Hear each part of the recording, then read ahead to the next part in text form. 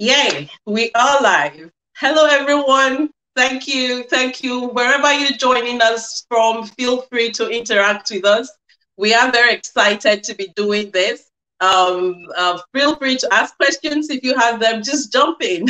I told you our guest is ready. Yes. But before then, let's introduce ourselves. Before you today is your girl, Chidi Akuna. And your G, Victor Akuna. All right, so if you're new to our channel, this is Foundation for Family Affairs. Okay, our mission at Foundation for Family Affairs is to connect hearts and raise healthy families. And that's why we're so excited about what we'll be talking about today. I was speaking with someone earlier in the day, and I was like, you know, it's the state of our state decides the state in the family, in the marriage. Okay, our reactions to our children. And that's why I'm particularly excited about this. We'll be hearing more about, you know, our emotions. Should I say more? Okay, so I would let the cat out of the bag. But our guest is ready. He is a child care coordinator with many years of experience, And I mean, in our private talk with him, it was just interesting to hear some perspectives he had to share. And he will be sharing some of them tonight. So you want to stay tuned. Do you want to say something? Yes, I'm so excited. Looking forward to this. I hope you guys have your pens and papers. You know, just share this. Send the link to anybody that you think would be interested in learning about how do we parent. Things about parenting. How do we protect our children from sexual abuse? What do we do to create a safe environment for our children so we don't regret? One of our posts says it is better to raise strong children than to repair a broken adult. All right, by Frederick. So it's very important for us to be able to create that atmosphere where when our children grow up, the stories they will share about their environment, about how they grow up, will be good news, good stories, not story that you'll be regretting because you can't really do much about it at that point. So share this link with different people you think will benefit from this. Any parent, anybody you know that's a parent or is around to somebody or have overseeing responsibility over children, send this. I think they'll find this. Okay, so let's get our guest on now. He's super ready. There he is. Yay! Hello, Mr. Tunde Ojikutu. My people. It's so nice. It's so very nice. Thank you so much. Thank you so much for coming on tonight. And we are really excited about what you'll be sharing. We are really keen to hear all of the perspectives you have to share. Fantastic. Yeah, I'm excited as well. So thank you so much for having me here. Like I'm super pumped. Our pleasure. Awesome. We're very happy to have you as well. Please, can you just introduce yourself? Tell us about what you do, how you do it, what's exciting about it. Just tell us. That's a dangerous question you just asked me. What's exciting? What's exciting about what I do? We could go on. And I'll probably even mention that a little bit. But just a few things, just so you know, because it's morning here. So if I'm talking and I go this morning, so please just pardon me there. That's fine. I'll try as much as possible to say this evening, but that's if that comes up. Hey, so my name is Tunde Ojikutu, and I've been friends with the Akunas like almost forever. Like I can't remember how long. I think to jump straight into maybe what I do and my work-wise, I think it's great to have some bit of context, and that's going to be my lived experience, some of the experiences I had. I remember that as a young person, I think my teen, my 14 or 15, I really was a handful with my kids, with my parents.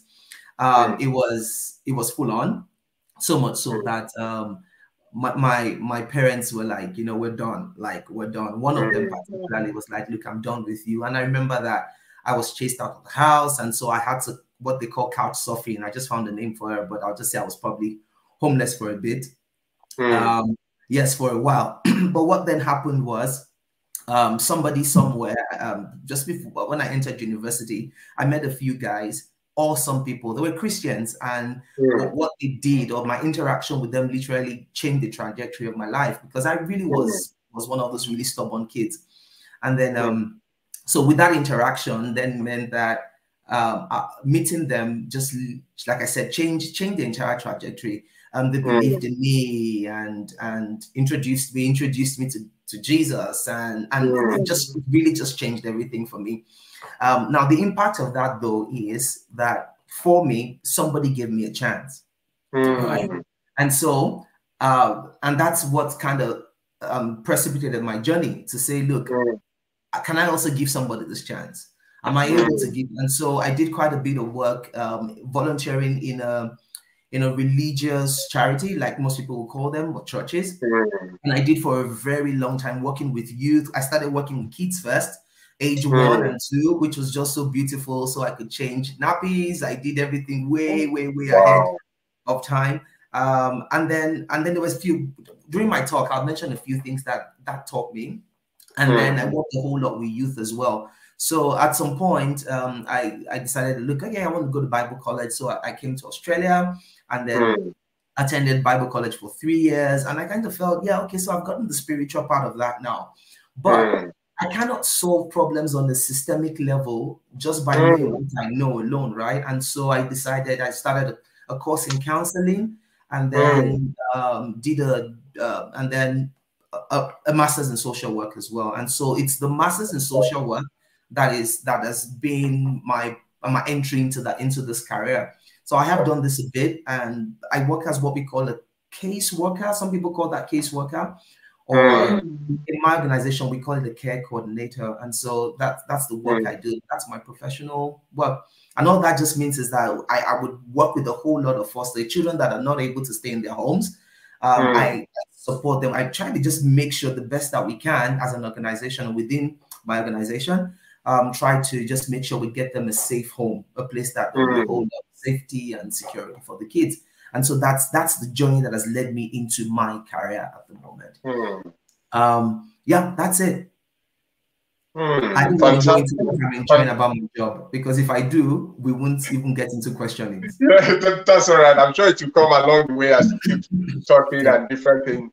You know, so there's one word when we were preparing for this. There was one word that kept jumping out, you know, and when we looked it up, different people had different perspective about it. So we want to know your own perspective. So what's your perspective about the word safeguard? Good one.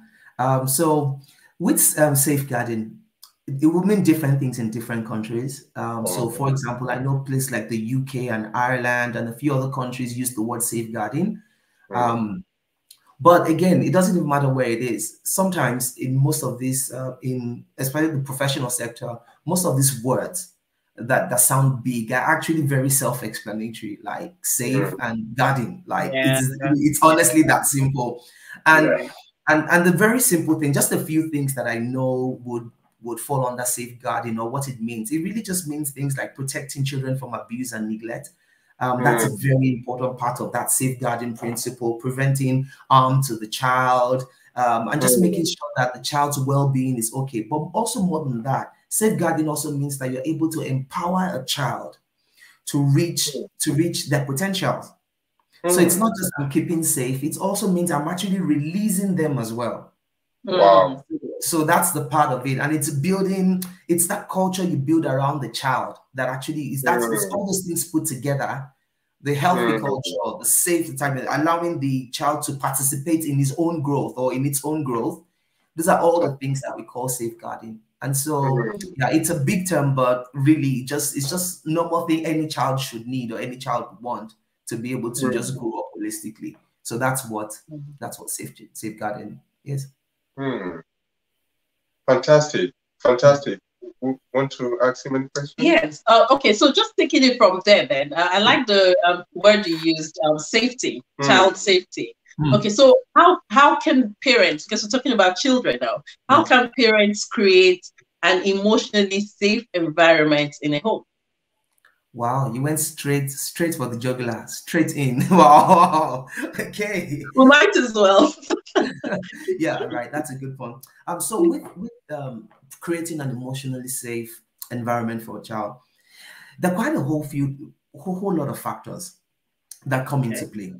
And I remember in my conversation with Victor, right, I had to clarify a few things that a number of times, most of the research that we cover, most of the research that we read or that we listen to, what happens is that we have to consider the context within which that person, right, which that person is doing that research. So, for example, if Tunde, a brown-colored person that lives in Nigeria, you know, should do a research, my bias around that research, right, is going to be things like my culture.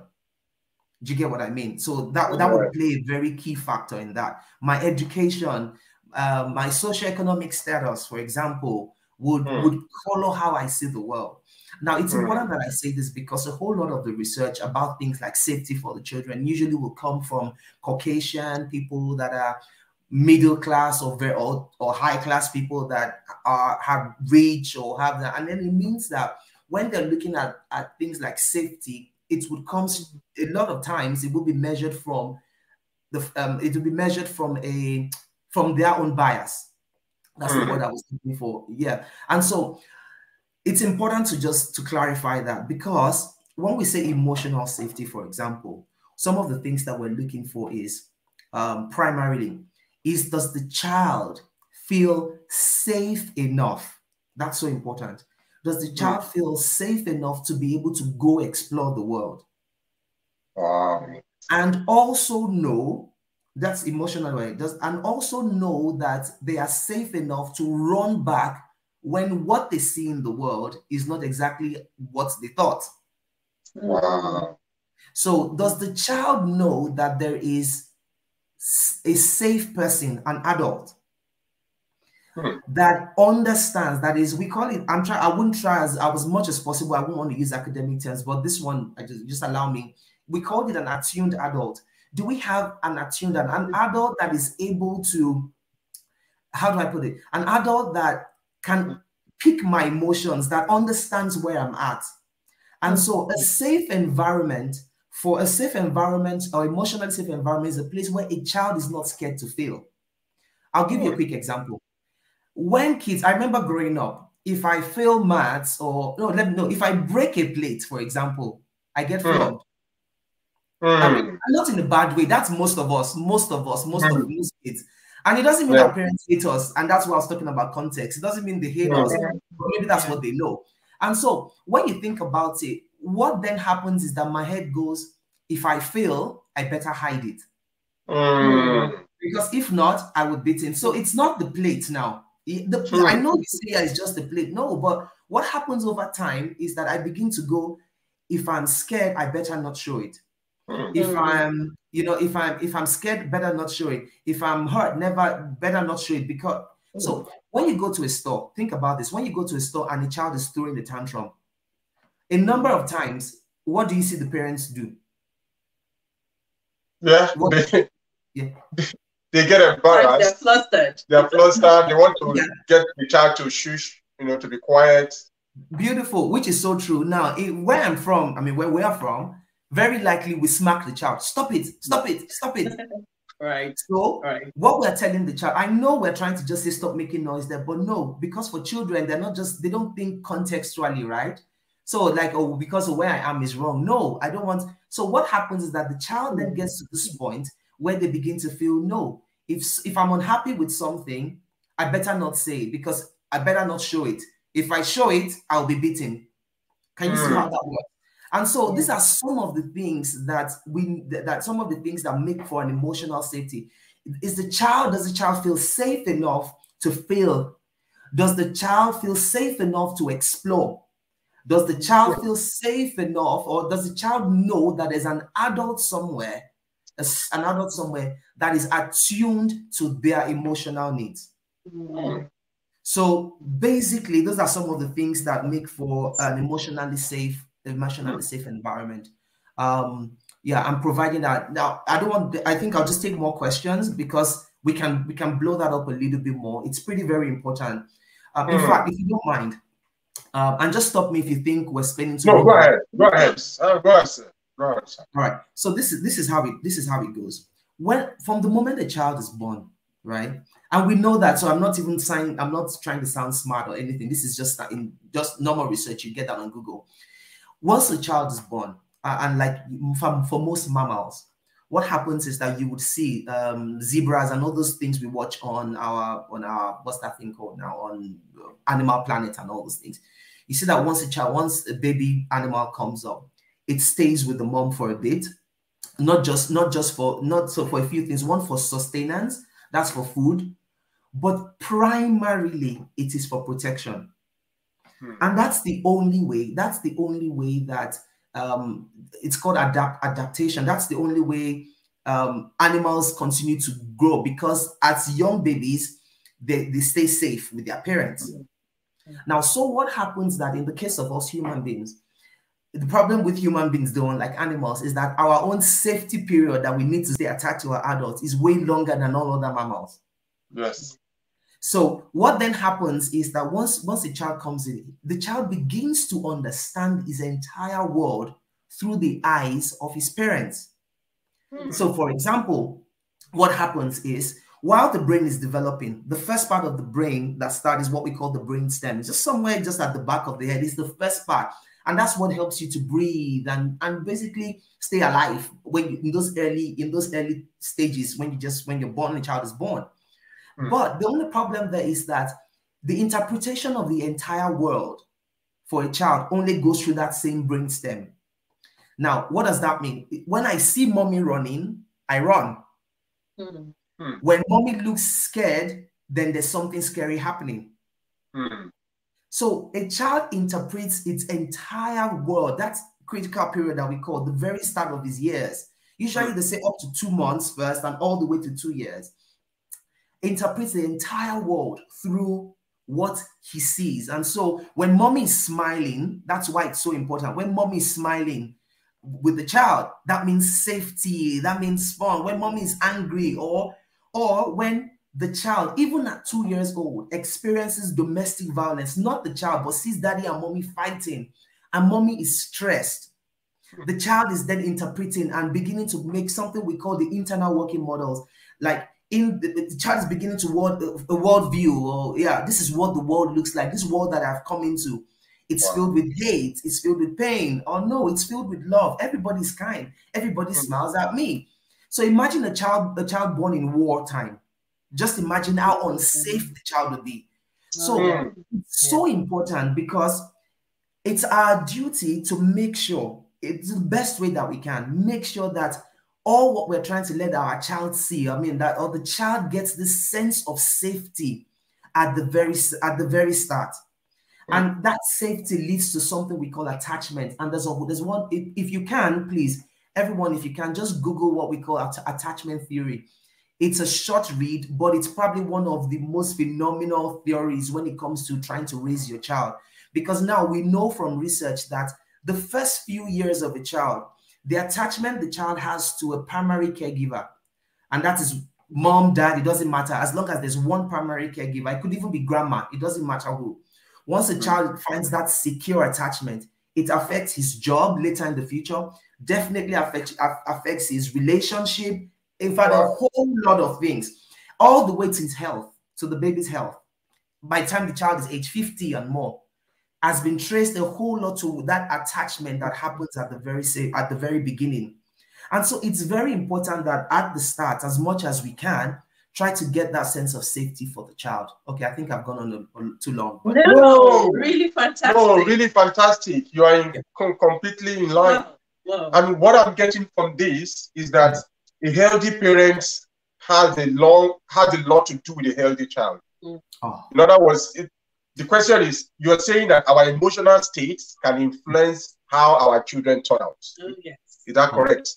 Yes. And so I'm going to qualify that just to say our emotional state, because our emotional state for us is it's a key thing. So your emotional state literally affects everything. So so I'll be careful not to just say it's only parenting that it affects. It affects a whole lot. And that was what I was trying to explain with that child. And I said what the child sees. And so one of the things, if you don't mind, if you want me to segue into this, even though you have not necessarily asked the question, is the issue of the social economics and culture of is that a good one? All right. Yes. So when we go into something like the social economic status, just a way to just say if they're rich. So if a parent has enough money or not, or the now let me just clarify again that socioeconomic status does not only mean money. It doesn't only mean that it's the parental income. There are a whole lot of factors that make up for what we call social economic status.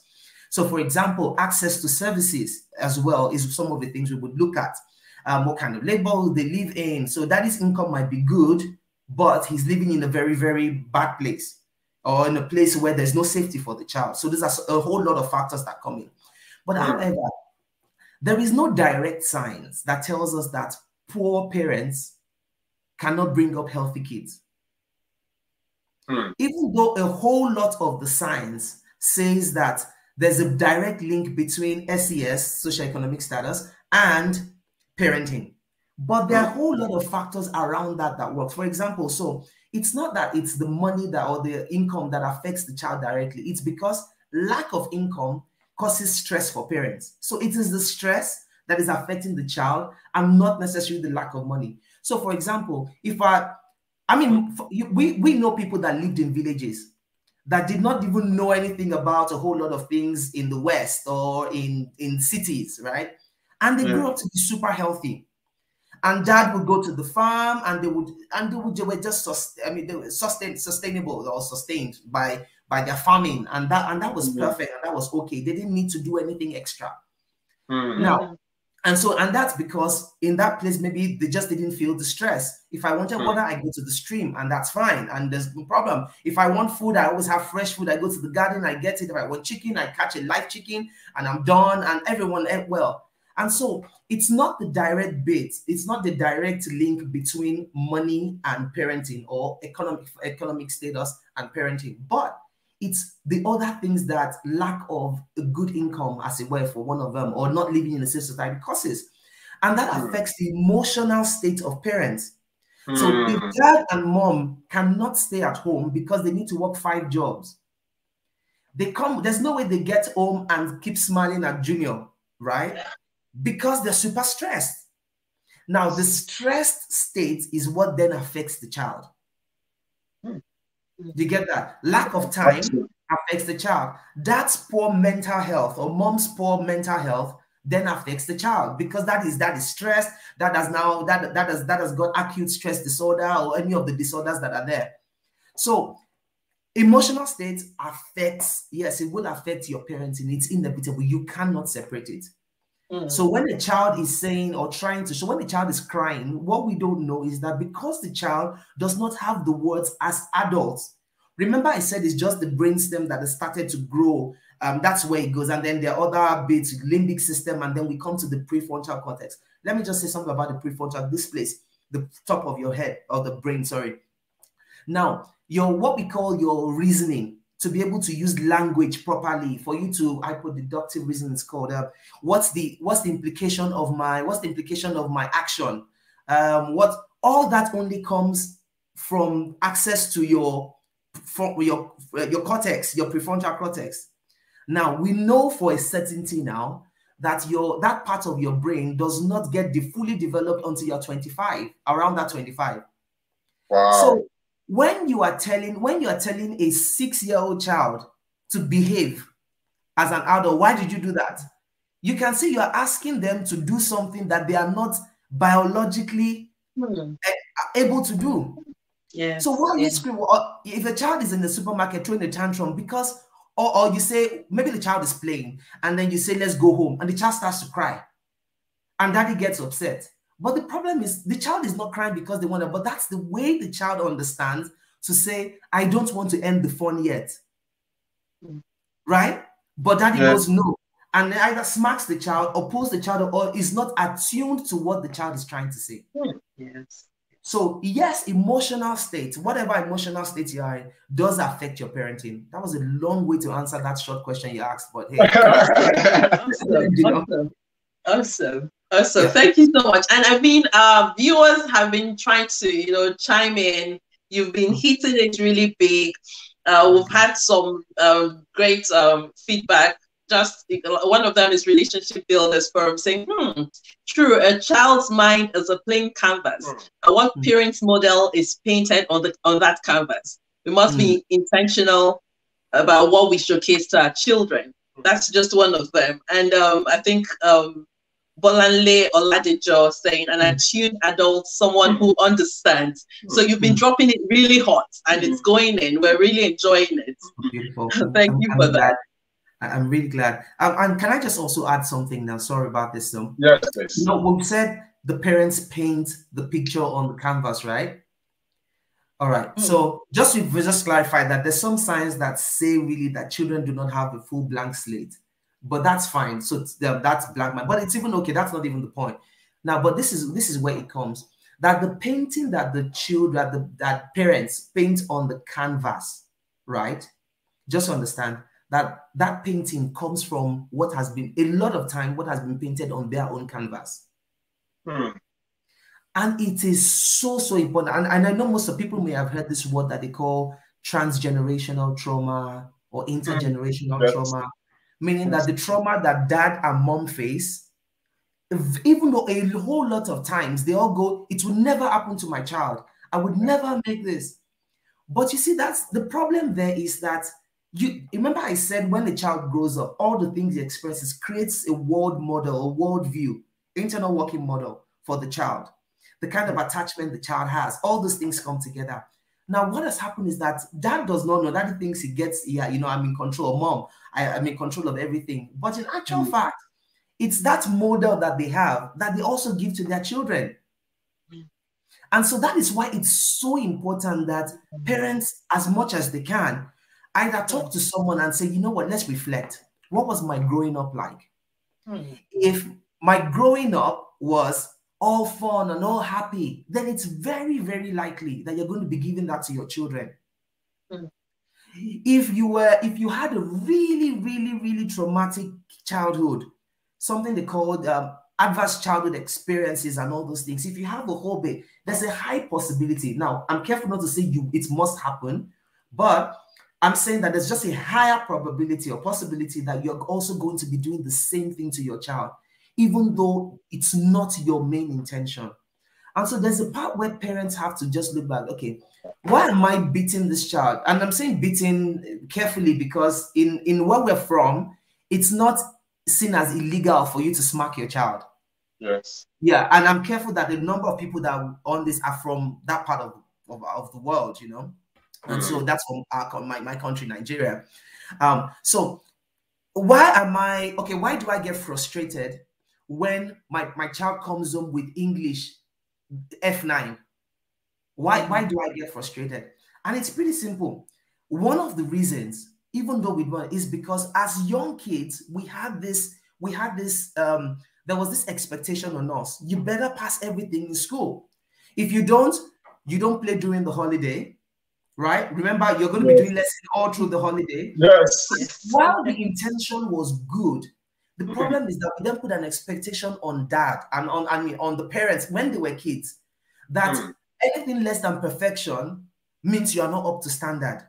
Wow. So dad grows up, and we're going to see that in daddy's work, because that's what, remember I said it's an internal working model. Wow. I'm not saying dad because, okay, so let me say mom as well. So careful. So you see that in the parents. So parents would also get to work. They'll see in their friendships, they want to be the best at everything. In school, they want to be the best because remember, they've said at home, if you don't get A1 in everything, you're not going to be good enough, even though they didn't verbally say that. So the parents go to work and they experience that. We do what we call KPIs and we do our performance appraisals and all those things. And the whole idea is you have to be top notch. If not, you're not good enough. So imagine everything around them has reinforced that statement. Now we then go home and then your child comes up with F9. That you see that the only thing you have known is that no, F9 is bad. And I'm not saying F9 is good, you know what I mean? But I'm just trying to say, but F9 does not mean you failed English. It means you are a failure. And it's so important that we understand the difference between that shame and guilt is the worst thing, one of the worstest thing, if you allow me, to ever put on your children. It's the worst because children find meaning in life by acceptance. It is so important that they feel accepted. And you look at that all through. Children find that when they're accepted in friends, in school, when they go to school and they have great friendships and they do all that, the child comes home happy. When they're home and they're accepted, they find they're happy. When they're dating and when they grow up and they're teenagers and they're doing boyfriend and girlfriend and they're accepted by whoever they're with, it means a whole lot. And you can see where acceptance is so key. So the moment you bring shame into a child's life, now the difference between shame and guilt is this. Shame says, I am bad, I am a failure. Guilt is, I have done something, I should have done better. I have done something that I shouldn't have, and I deserve the result. That's guilt. That's guilt. Now, guilt is, in quotes, better, but either way, we shouldn't even put both on kids, because as kids, they're all just learning. And so my bit is that, you know, let's start to see how we can work around that. Quick one. I have a friend, very good friend, that the kid's a little bit different in school. He's super smart, but would not go through the standard process of let's read. So he probably won't read all through the semester, but would ace school. Now, the parents are worried a little bit that how come he's not reading, he's not reading, he's not reading. I go, okay, I get it, but what if reading that way is just not the child's style? What if? So can we as parents, and that's our job, is there something we can do as parents? Can we work it? Would audio work? Can we make it more fun? I met a couple here in Australia like 2 months ago. All their kids, they have 5 kids, and they're on Facebook. They're really awesome guys. 5 kids. None of the kids go to school. I'm like, are you kidding me? Why? Instead, they call it live schooling. Just so you know, I met these kids and I was like, wow. These kids, we had conversations about almost anything, and they were way above average for most of the kids I've worked with. What do? They're traveling around. They travel around. All they've been doing is traveling around. So they teach mathematics by cooking. So when they're measuring quarters and doing all those things, so how many we need for one cake, we need say 1 cup of flour, but we want to do a quarter of a cake. So how do we do it? And then the kids work that out. They go fishing, and then they learn things about life skills and different things, and they learn science by putting Coke and something that explodes the whole thing. And I've seen this work for these people. What I think, and I asked the parents why, they said, oh, their children were struggling a whole lot in school. So you can you see how that you've created a safe place for that child to be able to go, you know, I struggled in school, but my dad and my parents found how to reorder the world or whatever it is, irrespective of what people were saying, to make sure that I become that that my well-being was fine or safe. Okay, I'm sure. Fantastic. Wow. Please, let's keep the comments coming. If you have questions, post your questions. We will definitely respond to them.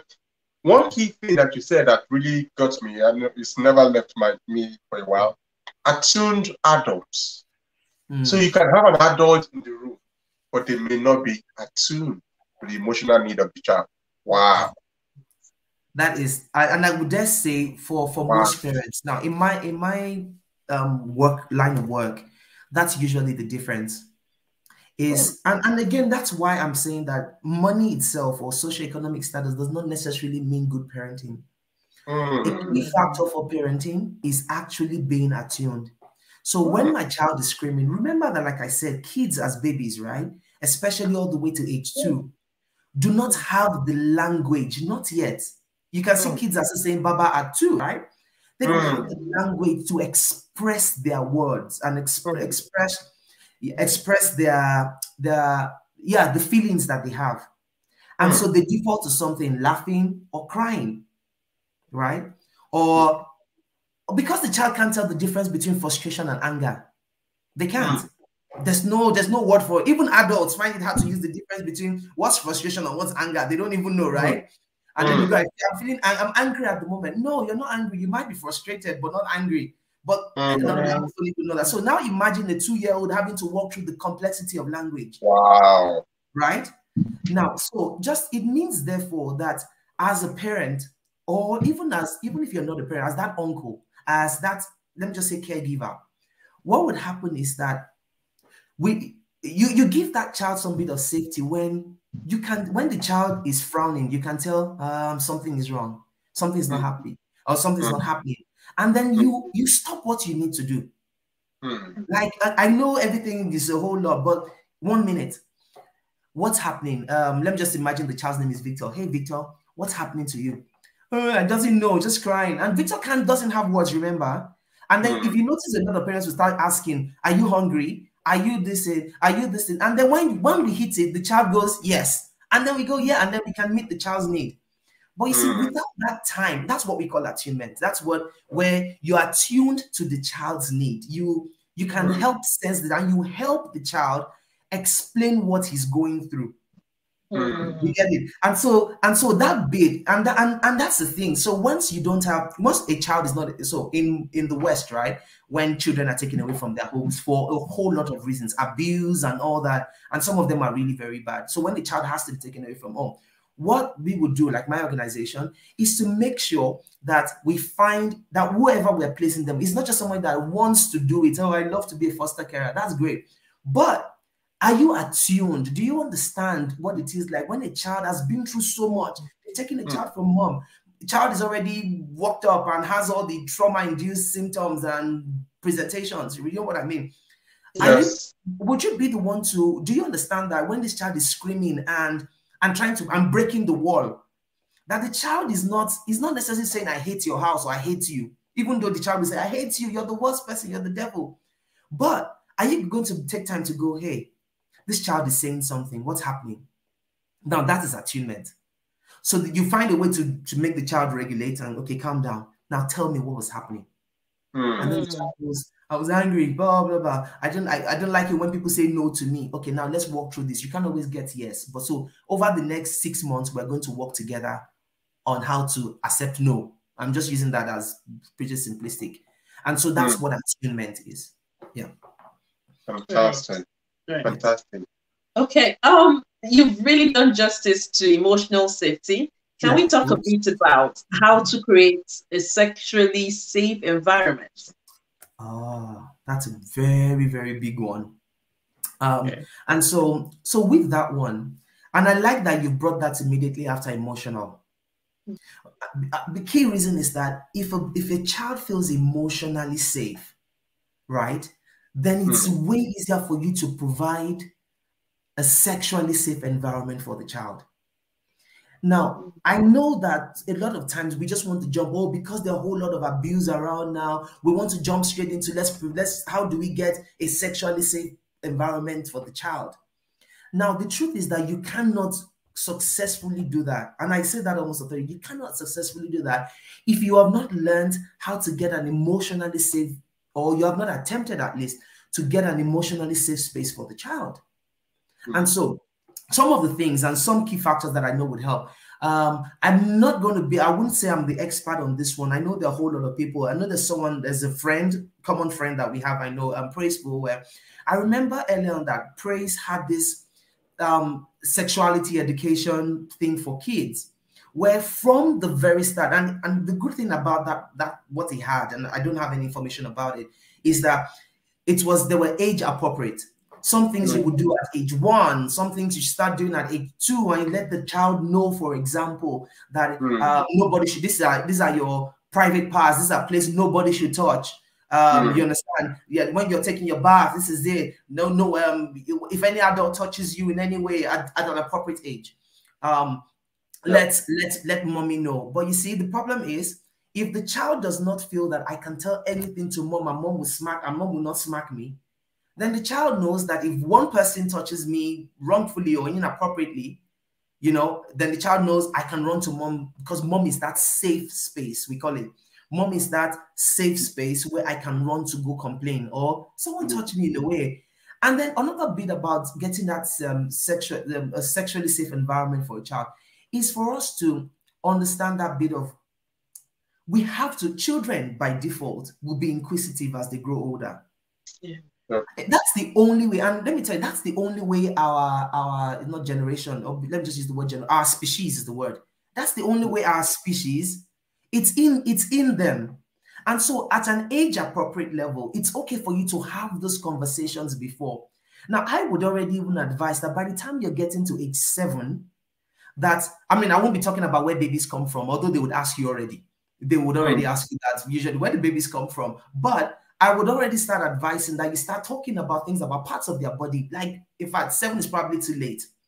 And because when they get to school, now that at 7, they're most likely in year 2 or something. So when they get to school, they're going to have other kids that probably have either been exposed to things that are inappropriate, and then they start to talk about those things.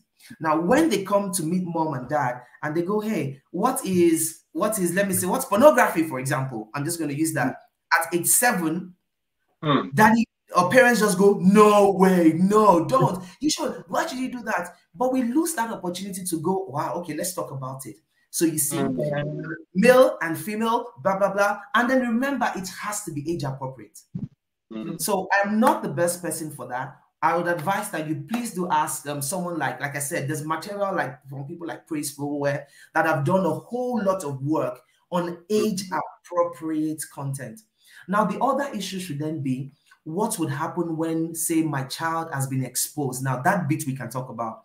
If my child has been exposed inappropriately to, say, sexual content, or there's been disclosure of abuse, see, more than anything, what's most important to the child is safety. More than anything, it's the child's safety. And one of the bits, I'm sorry, so somebody has just put up that open conversations are very important. Honestly, you couldn't have said that better. Yeah, Bolande also put that up, and I just feel that's very, very important, because that was where I was actually going with this. Like, creating that safe space for the child to be able to, when the child knows that they can come back home to come talk to the parents. A very common case would be when kids, especially where we're from, if a child says uncle has abused me, we either tell the child to shut up, you're lying, very, very likely we're going to go, it's not true, or why are you making this up? So already the child feels, I'm not safe outside because somebody's going to be touching me badly, or someone's doing something that is not okay to me. But then I'm also safe at home. Now, put yourself in that particular situation. Ask the child, what would you do? Remember already I said that the front part of the brain, where they can think about what to do or not to do, is not even fully developed. So the problem then comes, how then do they do? So more than anything, it's that conversation. I had a major shock when I came, I mean, in the West, it's a major shock for me still. A 13-year-old, for example, I have a friend that has a 13-year-old that just started high school. And he goes, oh, my daughter is coming home. She's bringing her boyfriend. And I'm like, what? Wow, you know, I'm like, now, I get that culturally, that's going to be a major shock for most of us. But you see, I took some time to reflect, and I go, we have 2 options. Child feels it. I mean, most of us just think the moment we hear boyfriend, girlfriend, that it means there's something inappropriate happening. That's not true. That is definitely not true.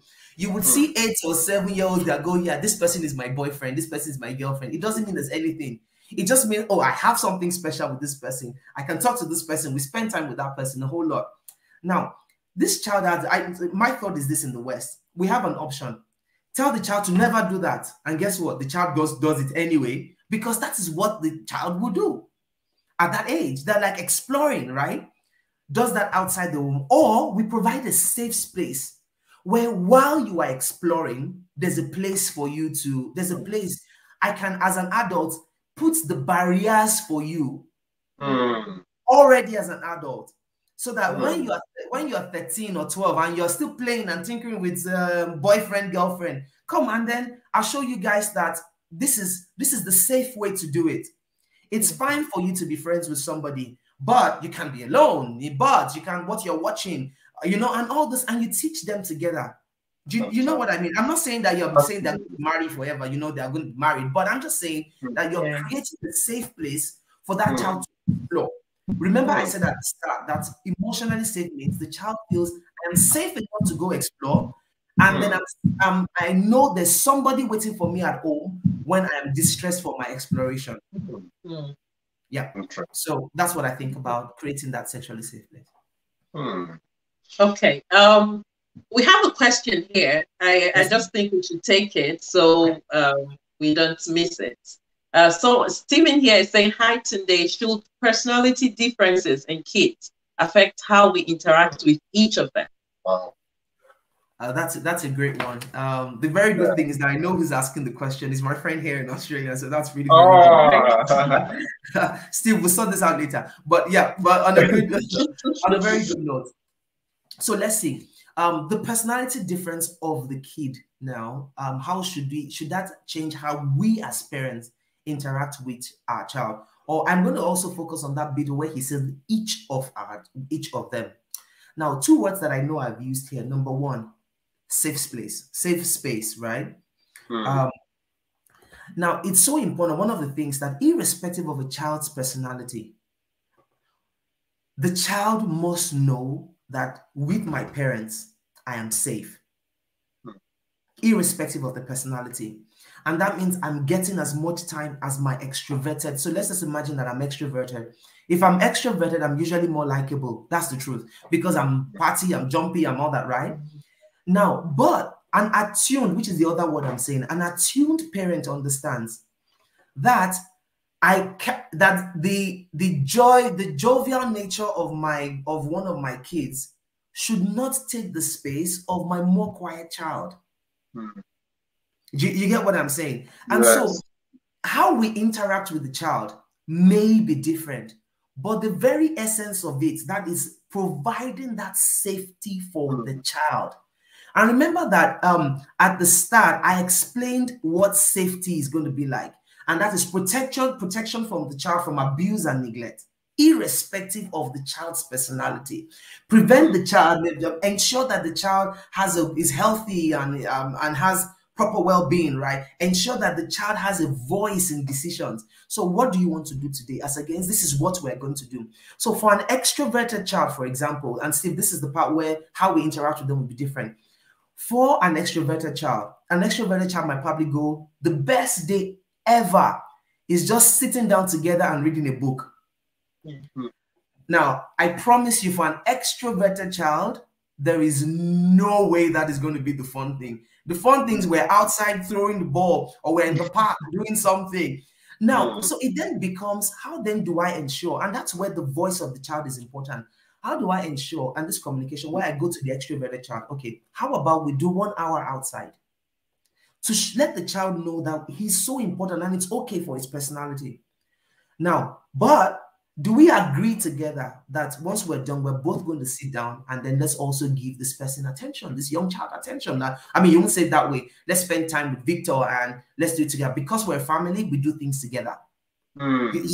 Now, one thing is that you're first meeting the emotional needs of the child, but other than that, you're also teaching the extroverted child that the world is not only about them, that it's also key that they learn to care for people. Because guess what? Very likely an extroverted child is going to very likely marry an introverted person.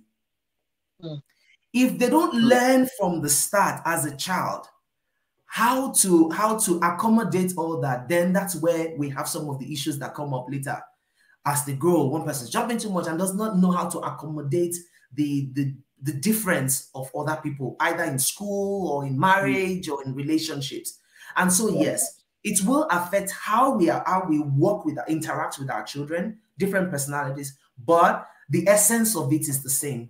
That I'm attuned to whatever child's temperament it is, but I'm also providing a safe space.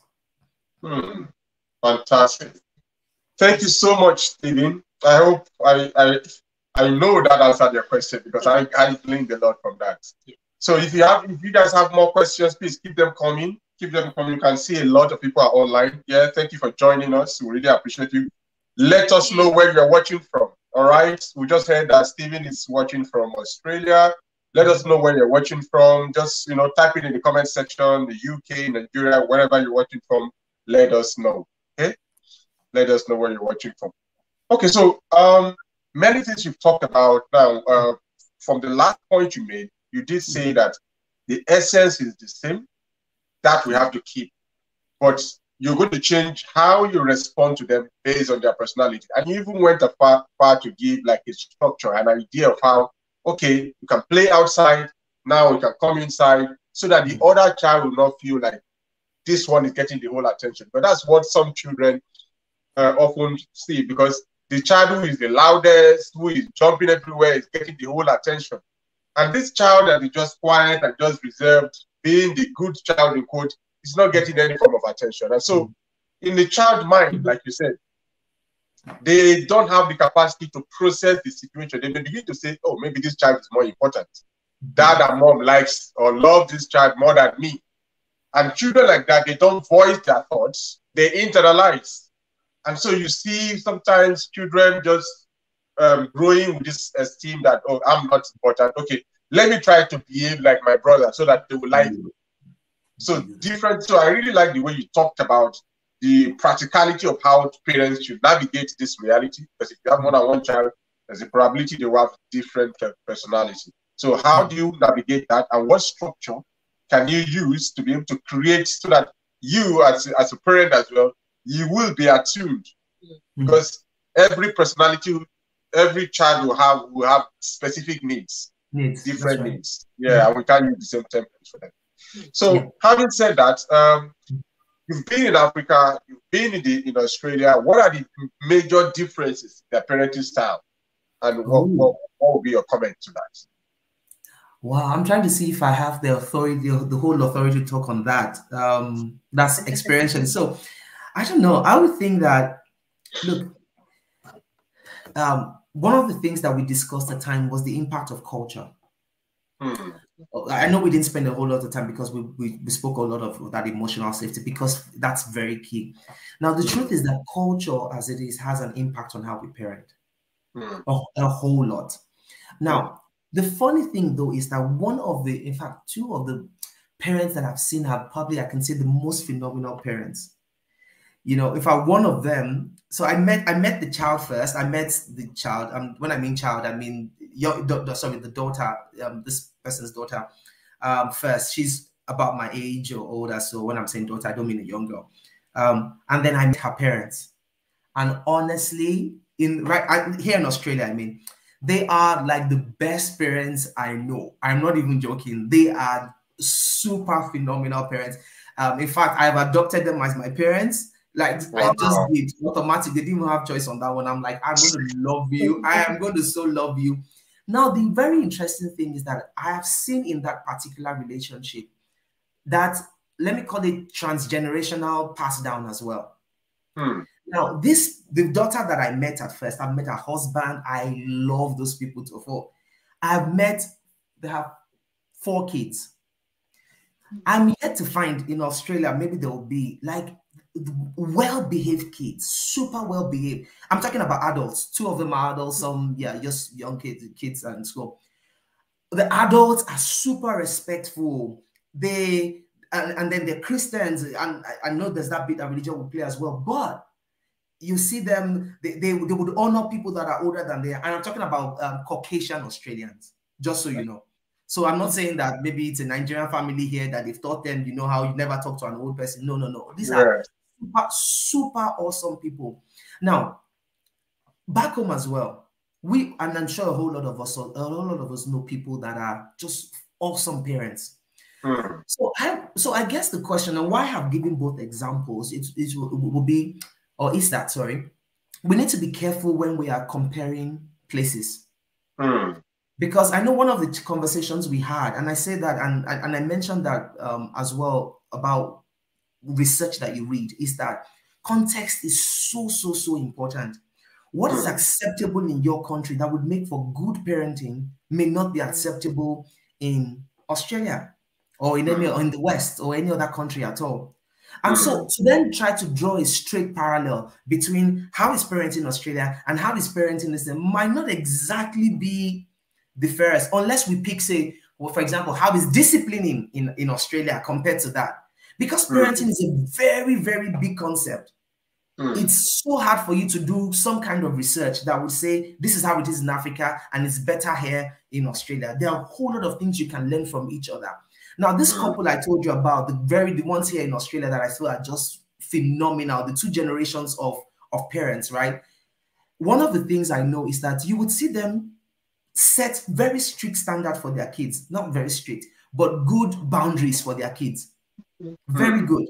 If I remember mom saying, oh, if her kids, that's the daughter I met, that when her kids were younger, if they misbehave, she smacked them. No, not so. Smack is not bring cane like, you know. Smack would be stop it, you know. Something that's what Oyimbos call smack. I'm like, you want smack? Come over to come to Africa. You see what smacking is, you know, like what we smack now. Yeah, but really, so it's not violent. Again, it's not violent smacking. Yeah. Now, one of the things I noticed is that you have the same boundaries that she said. She said routine for her children as well. That helps all kids. So either in Nigeria or anywhere else, right? In Africa or anywhere else. Some of the things that are important, if you set those things, routine for all children need routine. That's about the only way we're able to make sense of the world as well. So routine to make them grow, love and care to know I have an emotionally safe place. So irrespective of where you are, if you're able to set those things up, I think parenting for you is going to be a win. Be aware of the legal limit, legal structures, where the laws around where you are. That is so important. Because I work in out-of-home care, I have seen places where children have been taken from their home because the government saw it as abuse, while culturally, I know that for a certain that culturally, that would not have been considered abuse in the family. Do you get what I mean? That would not have been abuse in that family. But again, the law of the land precedes, like, hey, do not do this. You know, do not. These are some punishments you're not allowed to give your child. But then, and so again, let's just be careful when we're doing this kind of comparisons, because context is totally different. And what's that? Yeah, that's key. Awesome. Thank you. And I think you kind of delved into the next question we have for you, which is, why do some immigrant parents lose their children to social services? Good one. So because that's where I'm working at the moment. So that's a really, really, really good question. But just to clarify, I only have data the data I've looked at is only data from Australia. So it means therefore that what I'm saying is just specific to Australia. I don't know what it's going to be like in the UK or globally. For example, we don't have in Nigeria an active. So if there is, I don't know about it. We don't have an active child protection service. And that's if we have. I'm not sure. I know the laws, but I'm not sure that we have this kind of safeguarding child protection or safeguarding practices.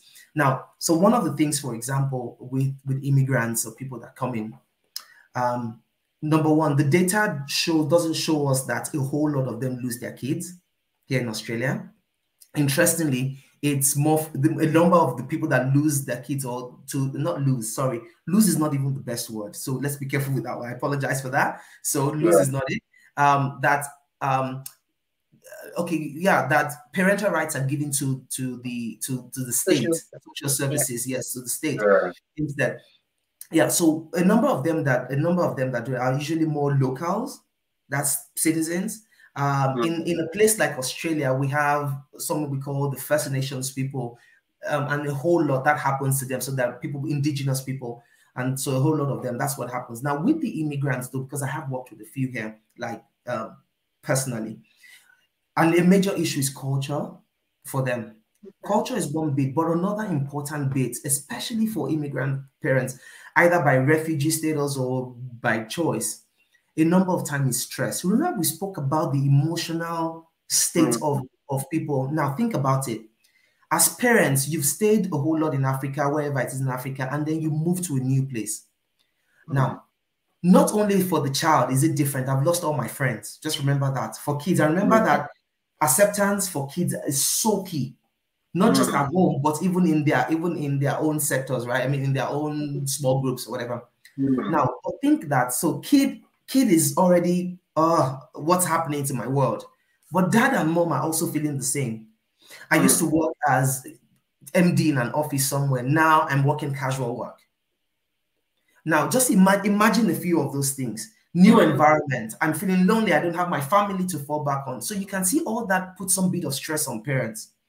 Now, a number of times, the thing that then happens is that so child then acts up, then dad gets super stressed, and then that stress may be taken out on the kid, either by neglect, either neglecting the child or abusing the child or harm in any way it is. And then in a society like the West, where you are, social services is called. Somebody's going to report that. Someone that sees that reports it. And they're not reporting that you should come take the child. They're reporting that this child needs to be protected. So what social services would do is go in there to go, hey, what's happening? Is this safe enough for the child? When they see that it is not safe enough for the child, and there are factors that they check. It's not just, is this safe? No, take the child out. There are factors they check. Number one, they try to work with parents. Okay, we understand that you're immigrants. How can we support you? Now, if they then see that if they see that it continues, that the child is still someone we call the risk of significant harm, that there's a possibility that the child is still facing a risk of significant harm. The law here, or the law in most Western societies, would say it's mandated, you have to take the child away from that environment. Not because you want to separate the child, but because you need to make sure the child is safe. It's the responsibility of the state to take care. And so immigrant children, I don't think it's because they are different. I know the culture plays a bit, but it's also the bit that there's the stress usually of moving around, and that usually would add to the stress of parenting. Parenting alone is stress, right? Now add moving away. And so everybody's dysregulated, and then those are some of the things that happen. Yeah. But yeah, it's so just to clarify, social services do not target immigrant parents. Like, this is it. Yeah, it's so important that we do that. It's just cultural and checking the legal place that you are. That's it. Yeah, this is why I think it's important for parents who are looking at venturing out, relocating, knowing what's at stake, what is involved. Okay, because sometimes, like you were saying, stress, they're not really prepared for what they meet in the countries they move to. And then, of course, relocation comes with its own demands. So with you trying to settle in, trying to find your feet, find a job, sort out the children, get them settled in a school, it could put a lot of weight on the family financially, could put a lot of weight on the family emotionally. Okay, and then it just sometimes skyrockets. So we need to be very prepared for that. Absolutely, absolutely.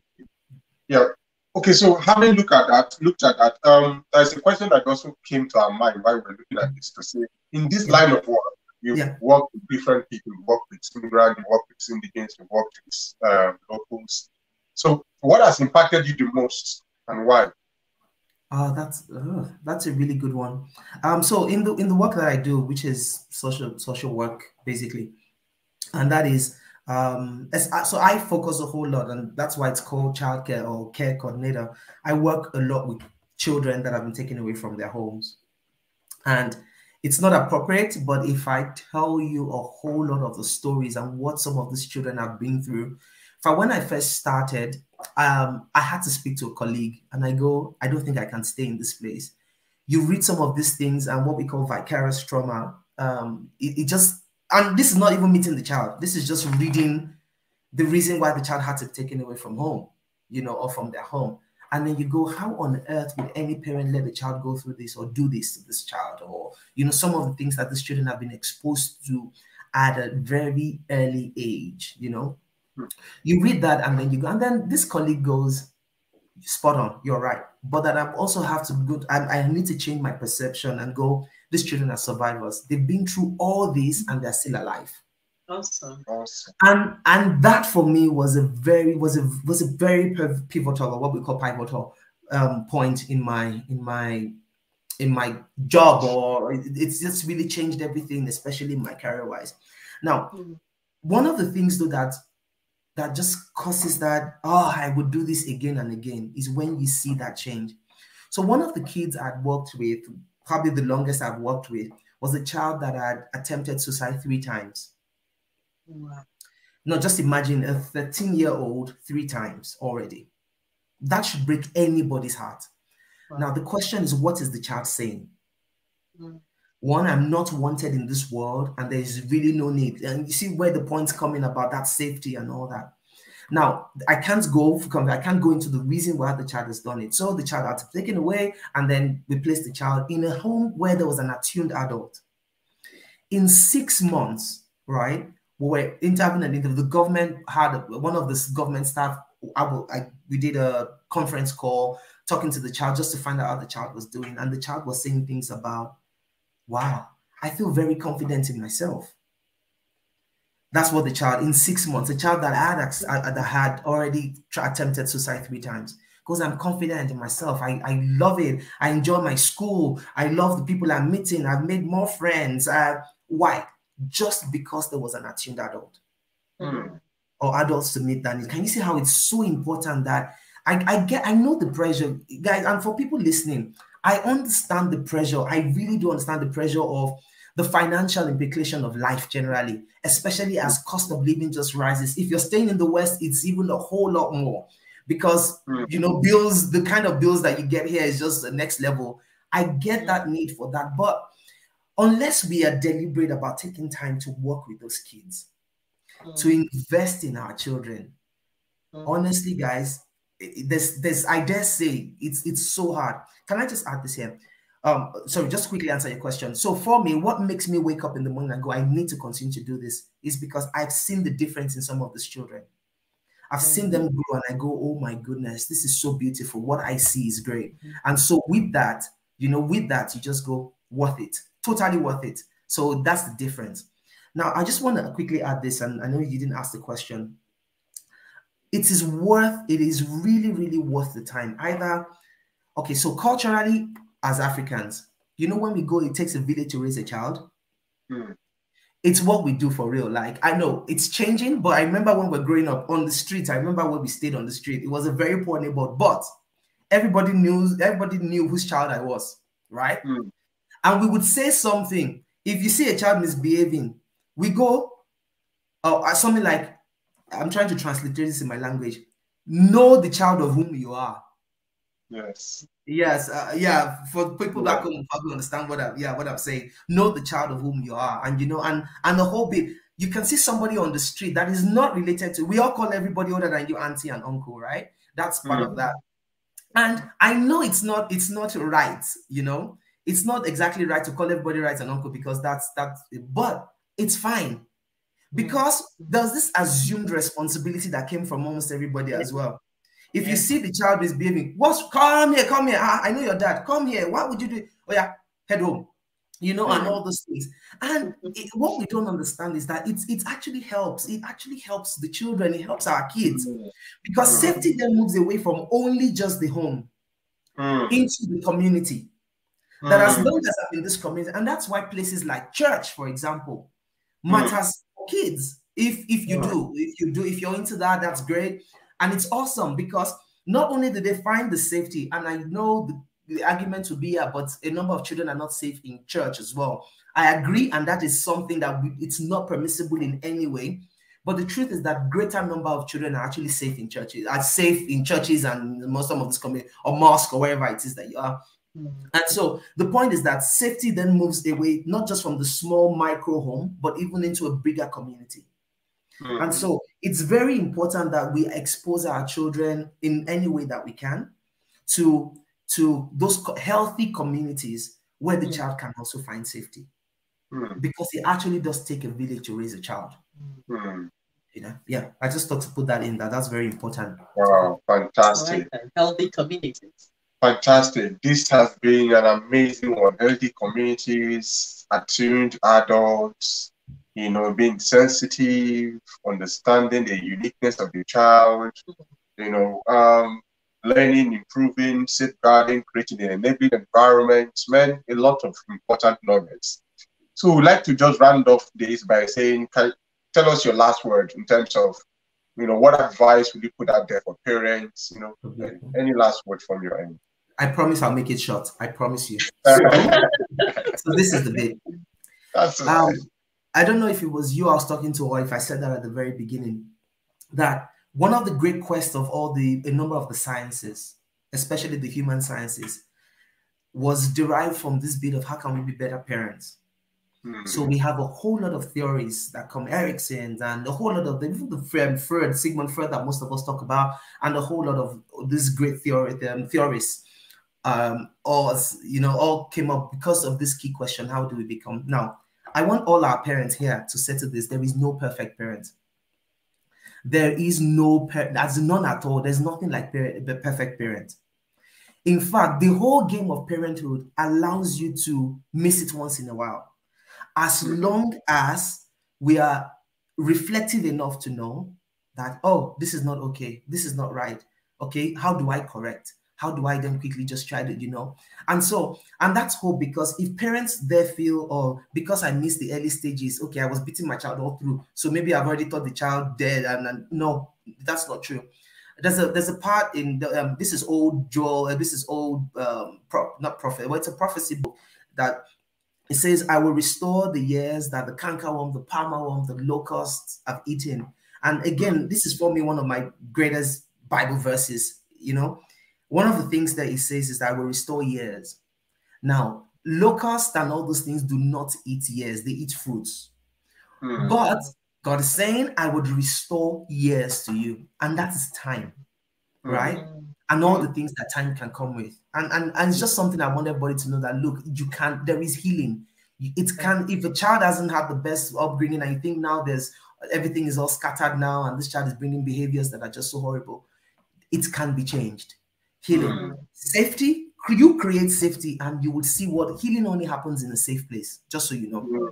And so that should be, okay, how can I make this place safe, or can I make life safer for my child, irrespective of the age and whatever that means. And so that's my last word. Awesome. That's such a message of hope. There's no point beating ourselves up. Absolutely. We just get up again and keep going. Absolutely. Knowing that years will be restored. It doesn't matter how bad it's been or how good it's been, it can still be great. Fantastic. Yes. And thank you so much. It's been a phenomenal time with you. We have gleaned so much from all you have shared. And thank you to everyone who's joined us. You made it really, really interesting. And to everyone who contributed in the chat box, thank you so much. We are so excited about doing this. Feel free to subscribe to our channel if you haven't. Foundation for Family Affairs. We have loads of healthy, great content for you. Thank you for joining us again. Do you want to say something to them before we go? Well, I just want to appreciate all of you. I can see comment from Relationship Builders Forum. Yes. I see comment from Pastor Bolanle. Yes. Thank you for joining us. And thank you, Stephen, for making a comment. And for the rest of you that joined, we really want to appreciate you. We really want to appreciate you. So take care of yourselves. And thank you so much to our great guest. Yes. You've been phenomenal. And you did justice to the time. You shared so much within the time. Yeah. We appreciate that. Thank you so much. Yeah. We'll see you on the other side. And to everyone, please stay tuned. Bye-bye. Have a good evening. Bye.